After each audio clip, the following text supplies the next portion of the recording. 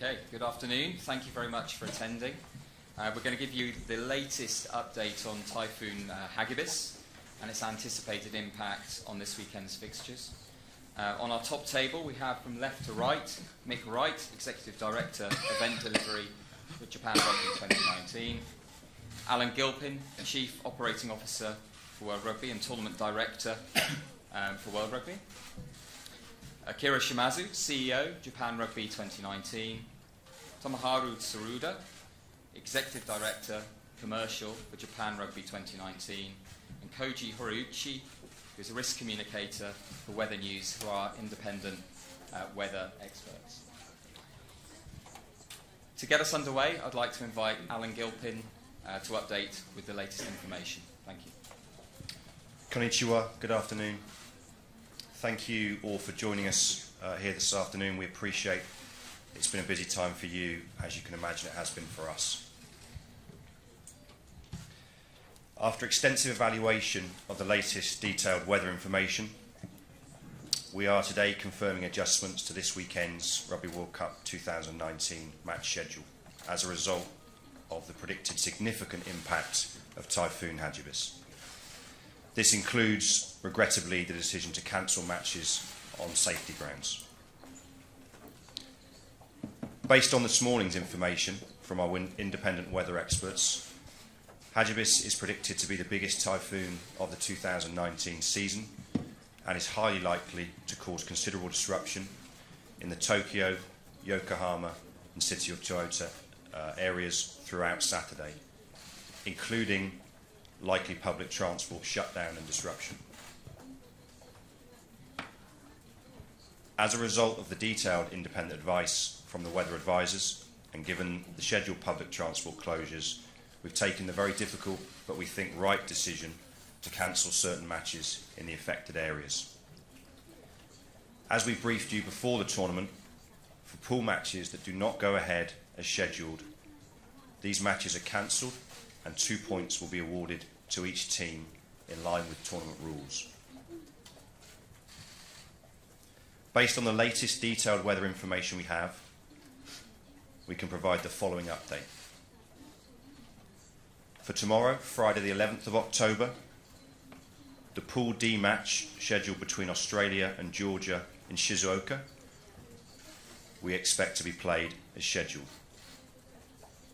For Saturday the 12th of October, the Pool A match between Ireland and Samoa in Fukuoka, we expect to be played as scheduled. The Pool B match between New Zealand and Italy in the City of Toyota will be cancelled. The Pool C match between England and France at Yokohama Stadium will be cancelled. As you can imagine, the decision to cancel these matches has not been taken lightly and has been made with the best interests of team, public, tournament and volunteer safety as a priority, based on the expert advice and the detailed information we have available. We've been intensively working through a range of detailed contingency options in partnership with the host cities, the venues and the teams to try and ensure that any impacted matches had a fair chance of being played.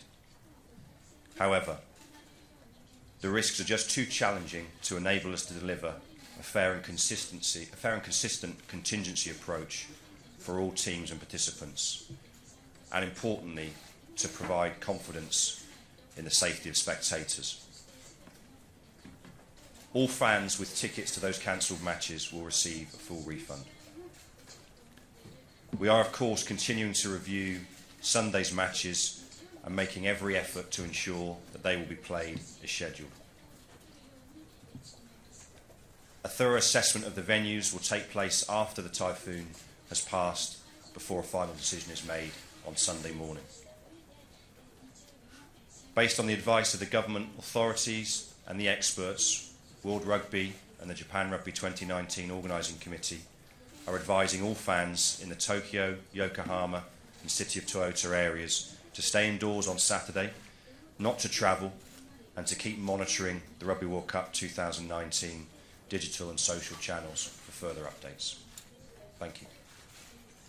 Thank you, Alan. And I'd like to hand over to Akira Shimazu to say a few words. Akira. 組織委員会の事務総長の島津でございます。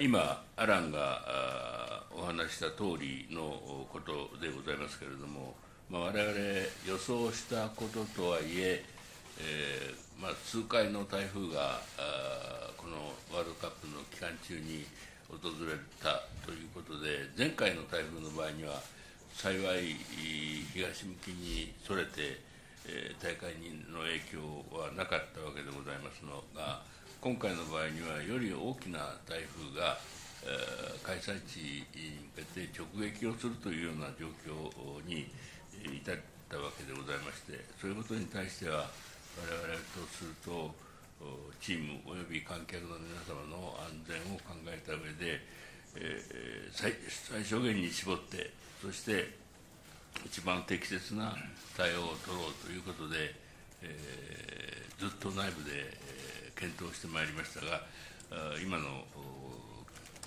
アランの話のように、最低限でニュージーランドとイタリアと12月12日のイングランドとフランスの2試合については中止することはやむを得ないだろうという結論に組織委員会としても達しました。で、今まで、大変皆様方のお支えによって、ワールドカップ自体は順調に推移してきておりましたので、こういうような状態になることは残念ではございますが、しかし、その最小限にその影響をとどめた上で、さらにそのノックアウトステージに向かって、我々はワールドカップ2019の成功を目指して、頑張っていきたいというふうに考えております。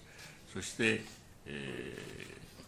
13日日曜日の試合の開催に関しても、4試合が予定をされているわけでございますが、それぞれの会場について、詳細に今後検討した上、台風通過後ということになると思いますが、その安全性を十分に調査した上、試合開催の可否を直前、その日の朝、日曜日の朝に判断をしたいと、そういうふうに考えているところでございます。以上でございます。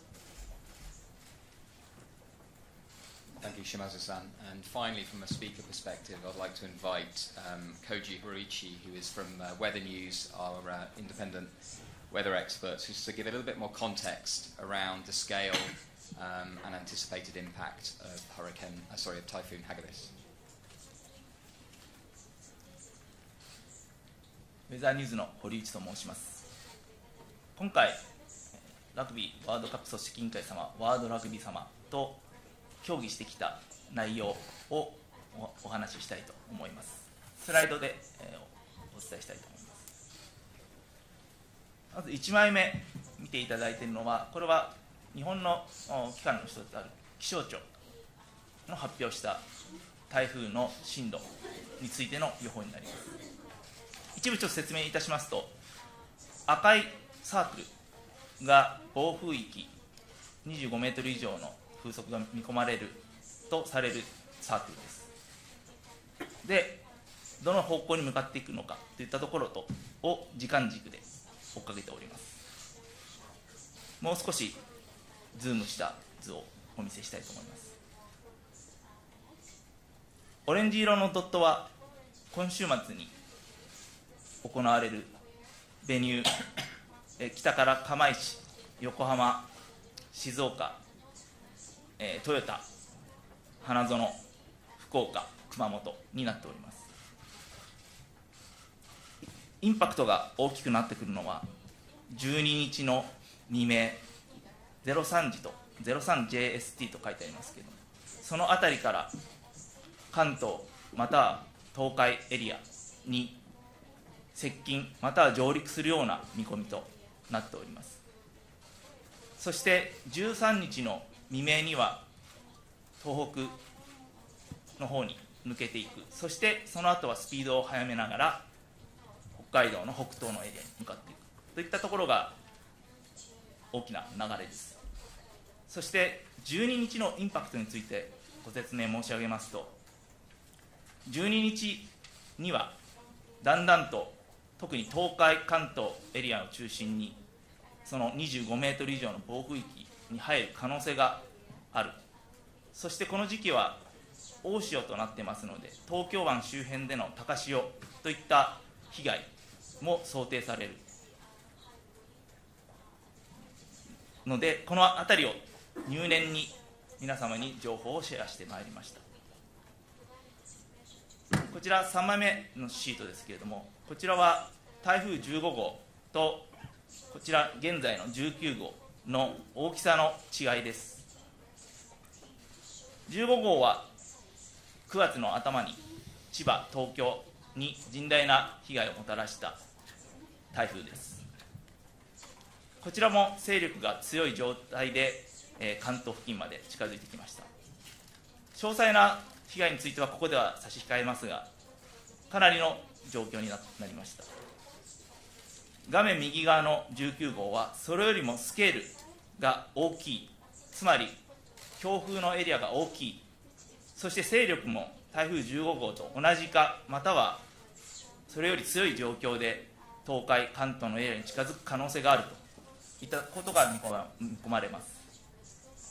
そういったことから昨日も気象庁ですね、失礼いたしますの方から記者会見の方が執り行われましたが、そういった背景に今日本があるといったような状況です。そういったことを踏まえまして、私どものウェザーニューズの独自の予報も含めて、気象庁の情報を含めて、皆様に正当な判断をしていただくための情報をお渡しした、これが背景でございます。以上です。Arigato, Koji-san. Okay, I would like to open the floor to questions. As I said before, please raise your hand, wait for the microphone, introduce yourself and your organisation before asking a question. Thank you very much. Yeah, just here. John Day from Newshub in New Zealand. Alan, was there an option for the cancelled games to be moved to another venue or to be postponed and played at a later date? Thanks, John. Yeah, look, we looked pretty exhaustively over the last few days at all of the options. I think it's important to say and to note that where we are now in terms of cancelling matches is entirely in accordance with what we laid out before the tournament. The matches in the pool phase wouldn't be postponed or relocated. As we looked at maybe making exceptions to that, what became clear is that doing that on the scale of this final weekend with so many matches involved, potentially by being impacted, so many teams to move around the country to do that, and also being able to deliver safely plans to exit 12 teams from Japan after the pool phase. We couldn't guarantee consistent contingency plans across those games safely for all of the teams and the fans involved, and that's why reluctantly we had to come to the decision that if we can't do that consistently for all of the matches impacted, we shouldn't be looking at doing it for any of them. Next question, please. Yeah, just about now.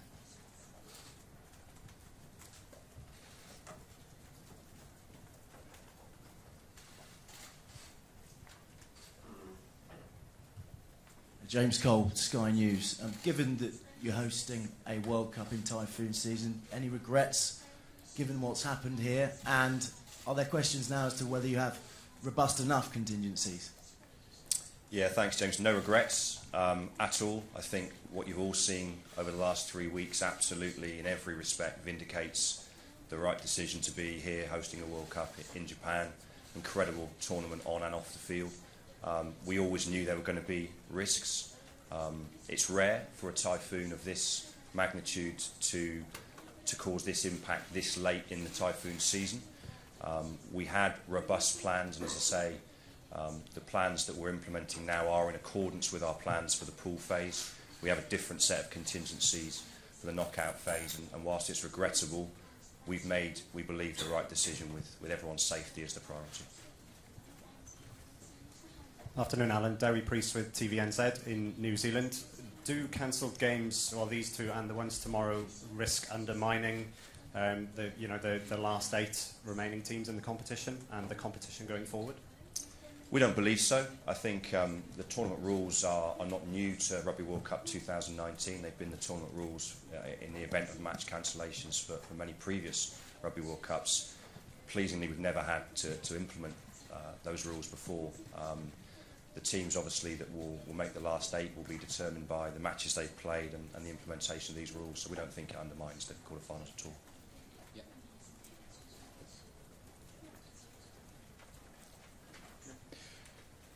Hi, sorry, Andy Swiss from BBC News. You mentioned that you would review the conditions on Sunday for the Japan-Scotland game.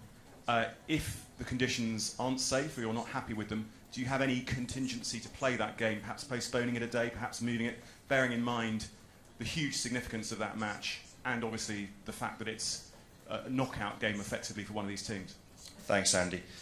We've looked again at the potential to apply some kind of consistent contingency plan across all the games that could be affected this weekend. And again, it's important that we treat all those matches consistently and fairly. I think it's important to remember Italy are in exactly the same position that Scotland are in.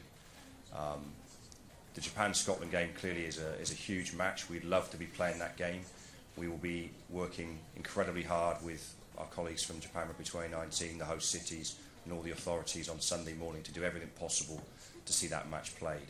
But we won't treat that match, if it can't be played, any differently to the other matches. Okay, just here in the centre. Thank you.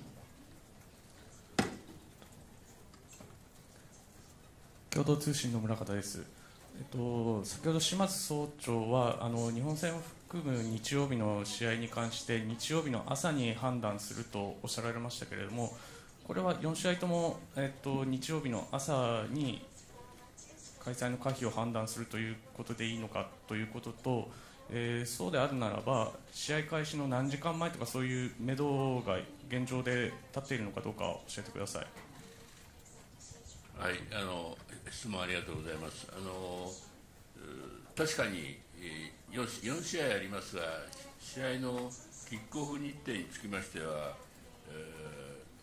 午後早い時期から夜までの間でございます。したがって今朝判断と申しましたが、4試合の試合日の早い時間帯の試合については、もう少し早く判断の結果については、開催である会場ともよく相談をして、そして発表をしたいと、そういうふうに思っております。Next question, please.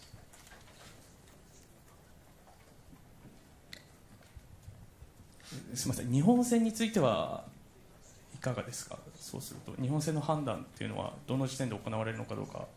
これは今アランが言った通りでございまして、我々原則は大会のキックオフの6時間前までに、状況を明らかに試合をやるかやらないかを決めると、そういうのがルールとしてあります。したがって、6時間前と言いましても、できるだけ早い日曜日の朝ということに着目して、最新の気象状況等も見て、そして開催としてもよく協議した上で、できるだけ早い時間に発表はしたいと思っております。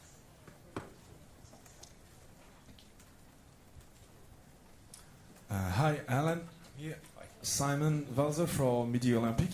I just wanted to know if you had any idea, any evaluation of the economic impact of these cancellations, of these games cancellations, please. Thank you. Hi, Simon. We don't, to be honest, and it's not certainly been our focus in the last few days. Our focus, as you can imagine, has been putting safety first, really concentrating on the contingency plans that we were looking at. Can we deliver these games safely and consistently? The answer to that has been no, and that's led to this decision. We'll of course now get into discussions around the economic impact of that and where the insurance providers that we work with will become part of those conversations. So that's for the future. Hi, Alan. Nick Cleary, The Telegraph. There's been reports that England are about to decamp to Miyazaki. Are they allowed to do that in order to prepare for next week's knockout game? Hi Mick, thanks. Look, we're looking at movements with all the teams. There are a number of options for the teams that are now affected, and obviously for the 4 teams that are not now playing their games on Saturday, we're looking at how we can not only get them to safety in the best way, but to the camps that will give them the best opportunity to continue to prepare. So they've got a number of options. Next question, please. Any more? Yep, just at the back. 日本テレビの渡辺です。先ほど日曜日のゲームは基本開催か中止かというふうな話で伺いましたが、開催に関して通常の開催なのか、それとも例えば無観客みたいな形の限定的な開催になるのかという可能性はあるのか、お聞かせいただけますか。またその状況についてもですね、今後の台風の被害、その状況がどういうふうになっているのか、そういうことを考えた上で慎重に考えたいと思いますが、お客様の安全も含めて考えたいと思いますが、それはしかし、日本国民の方は見たいですよね。だからそれは観客の人に見ていただくことができるような方向で努力をしていかなくちゃいけない、そういうふうに思っています。Just here, 1 here, and then 2 there, and 3 there.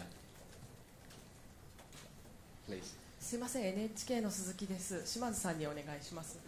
すいません、12日に関してはファンゾーンの扱いはどのようになるんでしょうか。トヨタ、横浜、東京とあると思うんですけれども、中止にするのかどうかというところを教えていただけますか。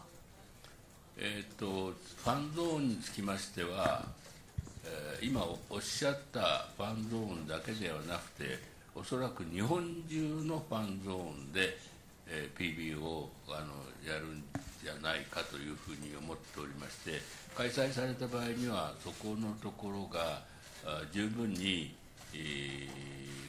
開催するファンの方の迷惑になるようなことに ならないように、それをよく開催団体とも相談をしながら、ファンゾーンでの PB を要望が非常に強いです。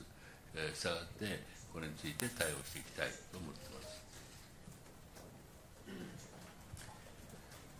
Mick, sorry, do you want to add something to that, just in terms of fan zones and ensuring their safety and what will be operational?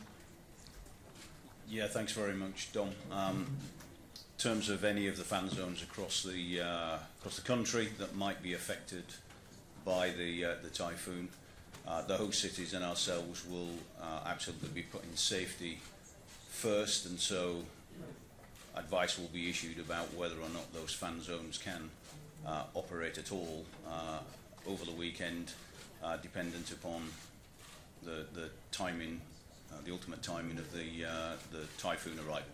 Okay. But safety will be put first. Thank you. Just at the front here.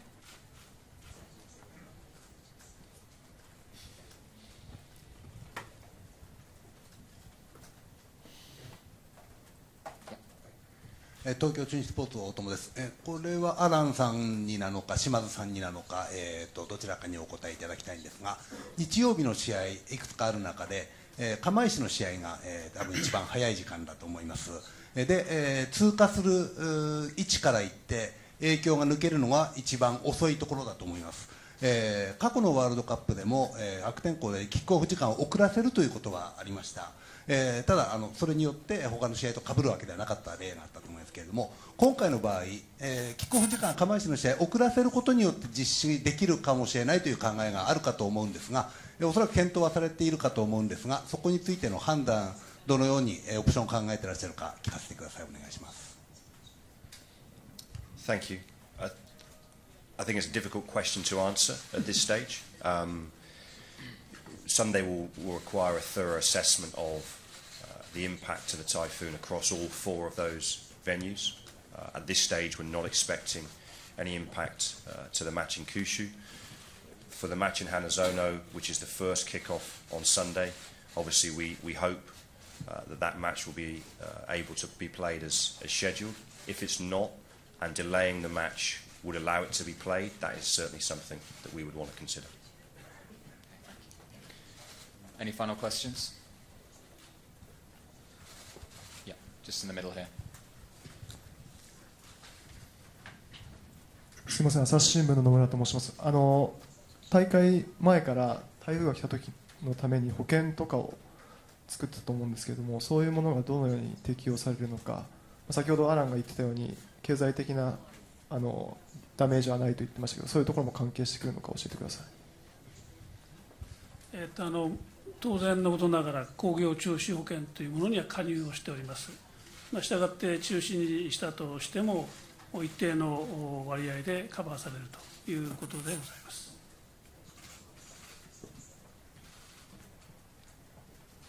Just at the back there. Alan, just at the back here. Alex O from the Times. A couple of questions, please. One, will rights-holding broadcasters be able to get a refund for matches that they've paid for that they cannot now show, particularly in the UK? ITV will have sold advertising around it.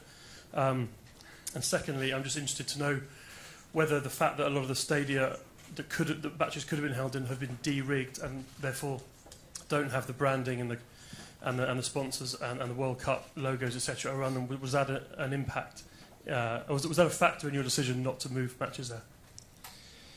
Thanks. Maybe I'll take those in reverse. I think on the first one, we looked at any available contingency options. Obviously, there are venues that we've used so far in the tournament that we no longer have available to us, and that is the case. We no longer have a number of those venues, whether it's Sapporo and other places, available to us. So not a question of whether they've been de-rigged or not, but simply not options for us. And actually, when you look at the scale and breadth of this potential typhoon, there are very few of the venues we've used that would have been available to us on Saturday as contingency. I think on the second question, that's not conversations that we've begun yet with our broadcast partners. We're very fortunate to have a very kind of loyal and strong set of partners who've been with us for many Rugby World Cups, and I think we'll have some appropriate and sensible conversations with them about what the impacts of these decisions have been for them. Okay, yeah. Just at the front there, Alex. Alex Blink from the Mirror. With hindsight, is it a mistake not to have built more flexibility into the schedule to allow for this sort of eventuality? Thanks, Alex. I don't think so.